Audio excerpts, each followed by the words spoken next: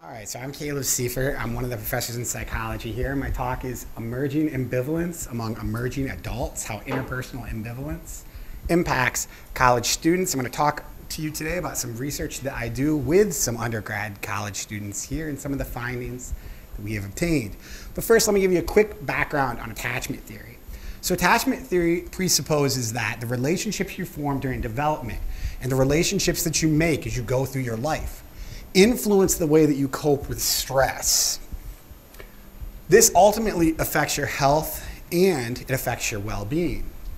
We've studied attachment in college students, and we know that your attachment style links to important outcomes like your GPA, your overall happiness level. So you might wonder, why study anything additionally about attachment if we already have good research? In order for me to answer that question for you, I have to give you a little bit more background. Historically, attachment has used the three little bears model of attachment. They say some people are too cold. They're not interested in relationships, and this causes them problems. We call them dismissive. They're usually over-focused on self-achievement and under-focused on connecting with others. At the other end of the spectrum, some people are too hot. Many of you have met these people in your life. They're so concerned with relationships that they can't focus on self-development, on achievement. They're very, very, very anxious that their partners will leave them. And we know in studies of college students that roughly 70 to 75% are actually just right. They're in the middle. They're able to balance autonomy needs, so trying to achieve and build skills, with fostering relationships. And these students generally have better outcomes in college.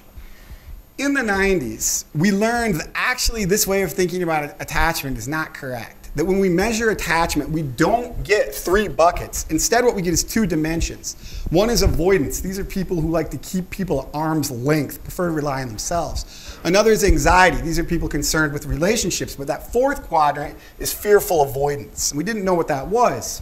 Fearful avoidance involves interpersonal ambivalence. This is when someone simultaneously has a strong desire to form relationships and is afraid that if they let others close, that will prove harmful. They'll end up hurt. When they do get into relationships, they chronically think, should I stay or should I go? And most of them end up leaving, which leaves them feeling lonely and on their own. Currently, there is no way to measure interpersonal ambivalence directly. What we've done here is we've developed a measure. It has items on it like, I'd like to form connections with others, but I find myself withdrawing before connection is made. Everyone has some level of interpersonal ambivalence, and this measure is designed to complement existing measures, not replace them. In other words, what our hypothesis is that we can directly measure this vector. We think it's unique, but clearly associated with both dimensions, so it's kind of interesting. Unique, but related. Further, we believe it's related to a roughly equal degree. So we've now given the measure to over 2,000 people. When you do a factor analysis, first you start with your eyes. This is called the elbow. And we look at how many dots there are above that elbow. As you can see here, there's not two, there is indeed three. We don't just use our eyes, we do use numbers of factor analysis. Don't worry, I know you can't see these. What's important is if an item loads at less than 20, we don't add anything. These are all the avoidance items. You can see they're all clustered together. All the anxiety items, they're clustered together. And then here's our scale, clusters together. So it's clearly separate from these other factors. However, is it separate in the way we expected? It turns out in our large sample, it's correlated about 0.45 with anxiety, 0.45 with ambivalence. If you plot that, that's about here. And if you run an arrow through it, that's here. To be honest, better than I ever imagined.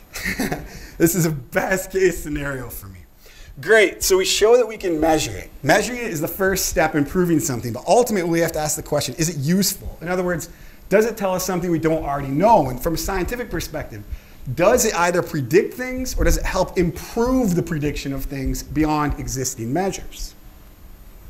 So here's healthy dependence, and this is just in college students, which is about 700 of our sample. You can see that all the forms of insecurity are negative related. So the more insecure you are, the less able you are to depend on others in a healthy manner. But that doesn't answer the question, does ambivalence add something? And indeed it does. This shows how much more variance we predict in an outcome, and you can see ambivalence helps us. So here's well-being. How happy have you been in the past 7 days? Again, what you see is when you include ambivalence in the model, we get about 6% better at predicting it for college students. This looks at self-esteem. And again, we're looking at the current self-esteem. All three, again, related. Inclusion of ambivalence predicts another 5%. So the continuing theme is that when you use our scale in addition to existing scales, you're getting better and better and better at identifying people who have problems. And the final one that we looked at is stress-related physical symptoms. This was the one unique finding in that ambivalence was the only one to actually predict who in the past 30 days is experiencing high levels of stress-related physical symptoms. So here are some key take-homes from this research. One, insecure attachments do affect college students, and they can create challenges. They can make it hard to depend on other people, hard to cope. Including our measure improves predictions, helps us better understand the kind of students who are at risk. We need to do more work to validate the measure and continue with the theory, and that's what the lab is working on right now. If you're interested, you want to know more about any of this, you can go to my website here, and we have a write-up as well as the measure if you're interested in using it for research. Thank you very much.